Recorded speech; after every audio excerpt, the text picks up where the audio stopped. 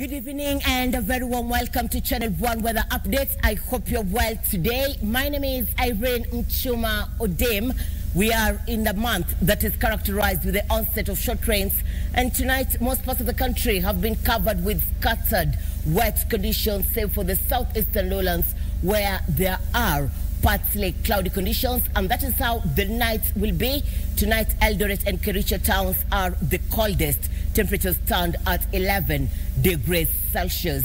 Tomorrow it will rain in Kitale, and that is the only area that will experience wet conditions over the western sector during the morning hours. The northwestern parts of the country will mainly experience scattered wet conditions, as much as sunny intervals will prevail.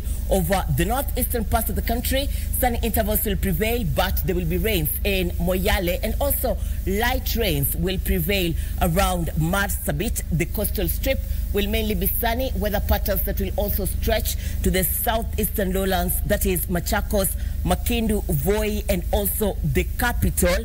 Meru and Nyeri will mainly experience sunny intervals during the morning hours, and this will change during the afternoon hours. There will be showers over mountainous areas in Meru and Nyeri. The northeastern parts of the country will experience sunny intervals, as much as cloudiness will prevail over few places during the afternoon hours.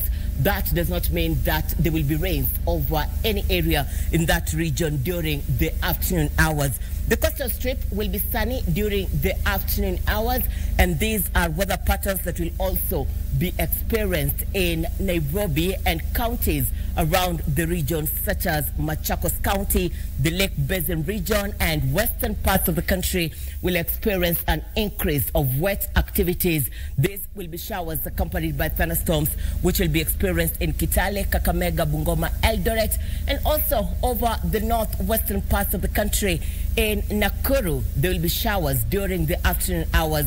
Narok County will experience sunny intervals in the afternoon, and temperatures, this is how will fare out across the country. The highest will be experienced in Mandera at 36 degrees Celsius. The capital will experience highs of 26, and for you in Mombasa, expect highs of 29 degrees Celsius. And on that note, time now for us to cross the borders and have a look at the international forecast. Rain or shine, be well. See you tomorrow.